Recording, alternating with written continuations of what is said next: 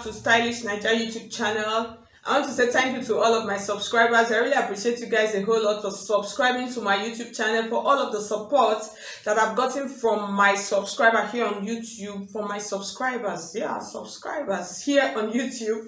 I appreciate you guys a whole lot for subscribing to my channel. If you are new to my channel, this is the first time of you coming across Stylish Naija YouTube channel, I would appreciate if you hit on the subscribe button. Please. Hit on, I'm just trying to be funny, like seriously. Okay, hit on the subscribe button and then hit on the bell on the side also to get an update whenever I upload a new video. That's just like basically the essence of the bell. Okay, so today I'm going to be showing you how to actually cut and attach a flounce coat shoulder. I think that's what I should name the video. I actually don't know the name. If you do, please drop it on the comment section. I would actually want to know the name of this style.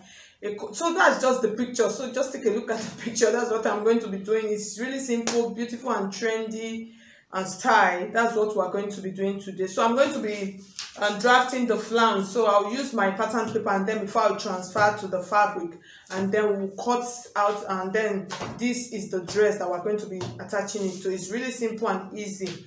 Okay, so if you want to register for my online classes, you see my number scrolling through the screen. You can send me a message on WhatsApp.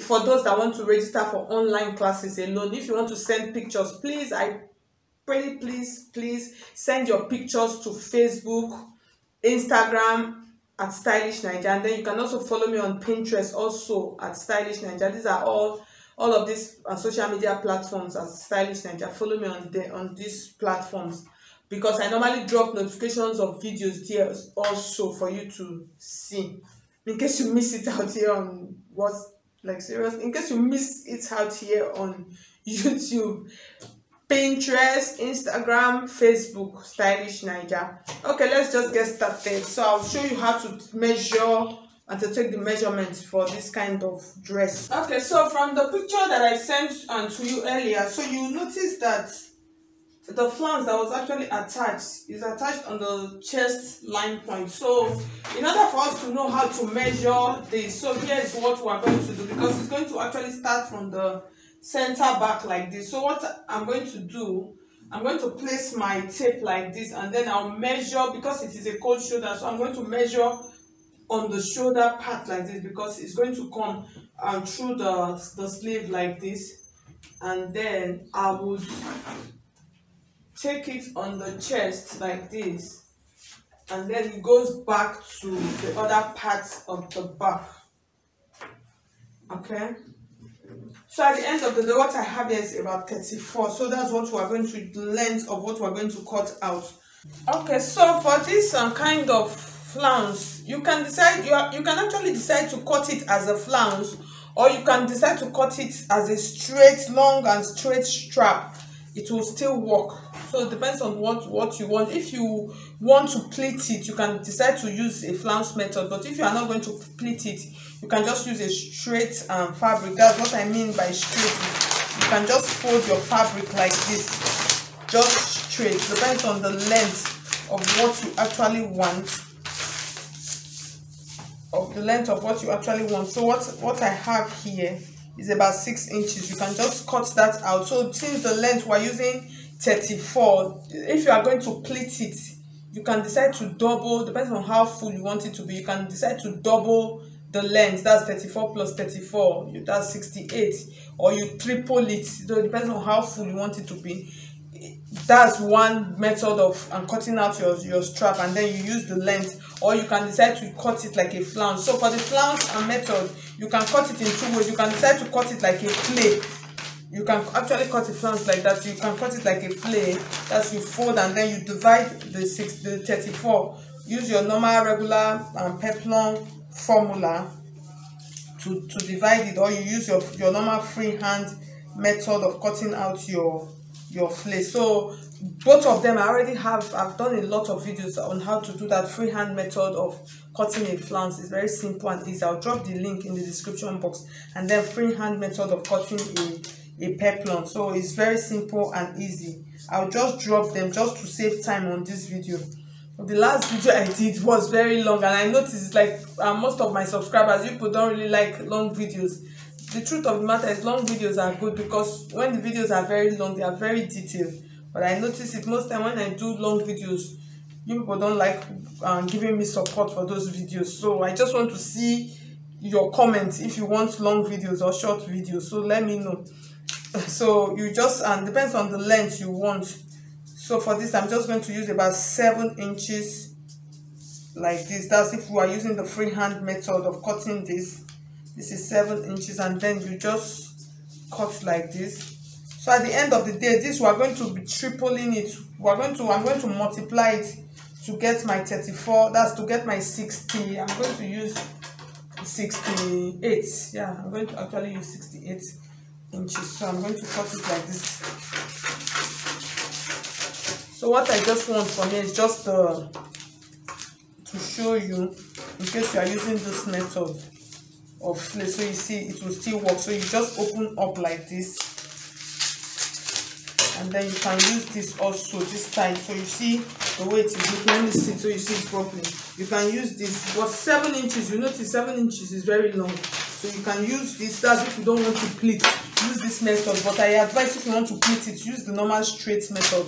So I'm going to be using the straight method for this. So I'm going to cut out my own strap, my own straightener, and then I'll show you once I'm done. Okay, so I finished cutting out my own strap. So, and there's something that I actually forgot to, I actually doubled mine 30. It's supposed to be 34, so I doubled it, so I have 68. So another thing that you are going to put into consideration, your sleeve, your round sleeve measurement. So with that, you can decide to, if you are going to be pleating it, you can decide to add an extra of 10 inches to it, so it fits in properly. You can decide to actually just add an extra 10 inches. So instead of this 68, I'm going to have about 78 inches. So why I'm saying this, so at the end of the day, you don't want short of any fabric. It's going to fit into sleeve of any size. The next thing I'm going to do, I'm going to take it over to my machine. So for this, if you are using an Ankara fabric, you might want to attach a lining to it, so the top part is neatly finished, because it's actually going to be a top stitch. Or that's one. The other one that you can do, you can unfold it like this and then finish it up, but that is going to really be rough. So I would advise, if you are going to be folding it like this, you could decide to use hemming gum to fold it in, and then you iron it, and then you have a neat finishing on the top like this. So what I'm going to do now, I'm going to take it to my machine now. I'm going to go and pleat it. So what I'm going to pleat it to, I'm going to pleat it to 40. That extra 10 inches that I added, I'm going to pleat it, let it be 48 inches. Why I'm pleating it to 48 inches is because of my sleeve. So that 10 inches will go into for my round sleeve measurement. So I hope you understand and you get it out. So my advice for this is, if you are doing it, add extra fabric very well, so you don't run into any problem. So I will just fold now. Okay, so I finished pleating my strap. So mine, I actually don't want it to be too full, because the fabric is very stretchy, so it's okay.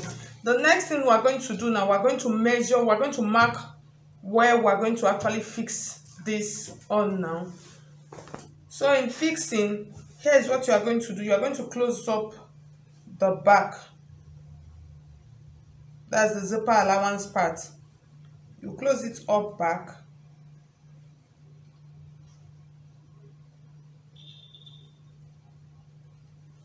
Because we want it to be accurate. So let them be the same. Let one not be up and then the other one is down. That's why we're doing this.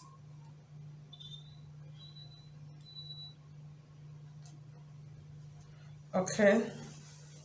So I'm going to open this up, and then you are going to determine how, for the center part, there is a way of actually doing this, because it is a cold shoulder.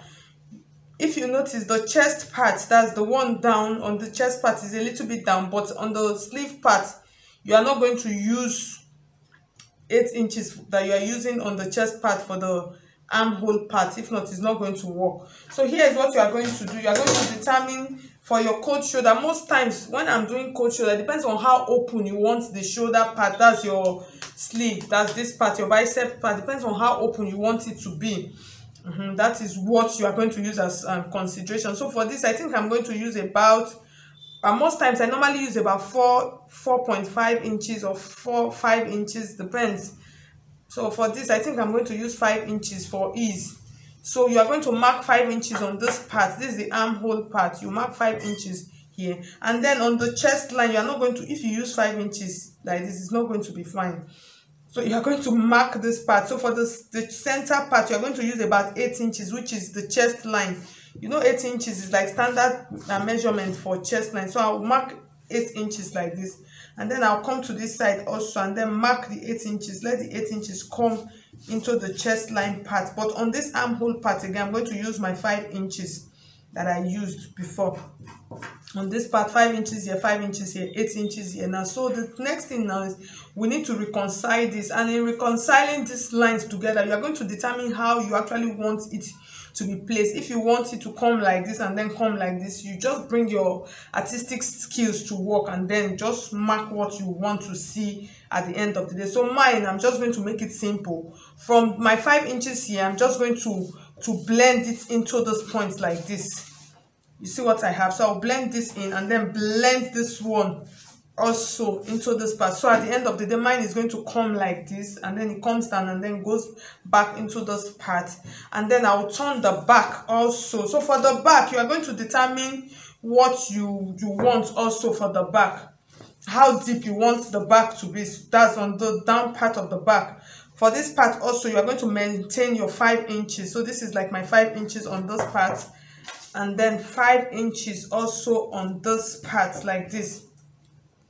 So the next thing you are going to do now, when you come to this down part, that's the center back, you can determine how deep you actually want it to be. So you can, instead of 8 inches, you can decide to make it 10 inches.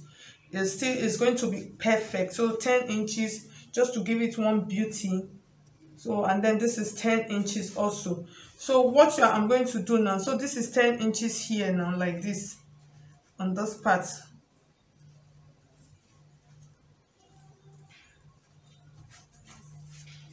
So I'm just trying to mark them, let them be the same. So now this is our 5 inches for our cold shoulder. So we're going to reconcile it into this part like this. So you can decide to make it like a V. So you can decide to just mark like this, bring it down since it is coming down to get that V effect. And then from here, you come to this part also. You come to your 5 inches also on this part. You just blend it in also. So at the end of the day, so you see the shape that we already have here. So now in fixing it, it is very simple and easy. You are just going to open this up. Make sure you have not fixed your zipper before doing this. So I'm just trying to take so much time to explain this, so you see how it's going to come. You see your line. So you are going to take your piece like this. So for this, you can decide to fix into your zipper part, or you just come out by 1 inch. So for this, I think we will do the 1 inch out part. So you fold this, depends on your finishing method. So I'll pin this on this point like this. So I'm going to be doing a top stitch following my lines. So since I've already pleated my dress, since I already pleated my flounce, I'm just going to pin it like this. So for this, the edges, they are not going to freeze, so I don't have any problem. So once I get to this point here, this part is very important. I'm going to mark it. This is my armhole part. I'm not just going to come like this, guys. I'm not just going to continue like this, because if I continue like this, my armhole will not fit into this point. So what you are going to do, you are going to mark your armhole round. That's round of your armhole measurements. That's your sleeve, sleeve and measurement. So for my sleeve, you see I'm folding it into 2 just to make sure I get my round sleeve measurement. I hope my camera captures this properly. Okay, so this is just like the trick of this dress. So on this part like this, I'm going to get my round sleeve measurement. So if my round sleeve is actually 8 inches, remember I added extra 10 inches then to my dress. That's to all of my measurements. That's why all of this measurement will come in. So you are going to fold it into 2 like this, and then you are going to measure your round sleeve measurement. Because this is a stretchy fabric, I'm not going to use 8 inches that is supposed to be. I could decide to reduce it by as much as up to like 2 inches. That's like make use of like 6 inches because it is very stretchy. So let me make use of 7 instead of 10. So you see it is stretchy, so it stretches in. So but if you are using Ankara, just make sure you use your normal regular measurement. So you mark, let me just say it's normal Ankara I'm using. So you mark your round sleeve measurement, you fold it into 2 like this, and then you measure it. You see if it is 8 inches, you already have your 8 inches. That's divided into 2. And then what you are going to do, you are just going to leave that part because you had already pleated. And then on this part, that's where you are going to start measuring. So at the end of the day, you are going to have this. So this actually fits, this actually drops and then gives it that beauty on your sleeve. So you are just going to, because it is already pleated, you are just going to continue from this part like this. So you pin it in. So you already have my round sleeve measurement, and then I would continue. So when I get to this part now, you need to follow the line. So you have it, it will be beautiful. I think that's just like the right word for me to use for it to be beautiful.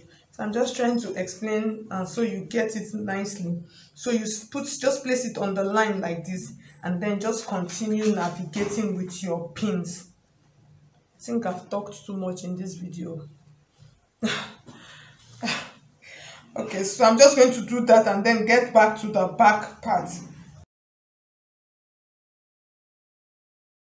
Okay, so at the end of the day, this is how our flounce and cold shoulder dress looks like. So like I said, so the sleeve part, so you see this part, so you are just going to make sure that this corresponds with the round sleeve measurement. But if you want it to drop, there are some that this part would actually not be tight, it's just going to drop. You can make it a little bit freer. And then so you see the back, so you see the cuts that we added on the back part. So if you want it deeper, depends on what you want. Just like I said, put your artistic skills to work, and then you get whatever you want to achieve for the back. And then for the front also, depends on the design you want on the front part, you can just actually do that. And then at the end of the day, you just stitch it on top like this. Finish up your armhole before you attach the flounce. So thank you so much.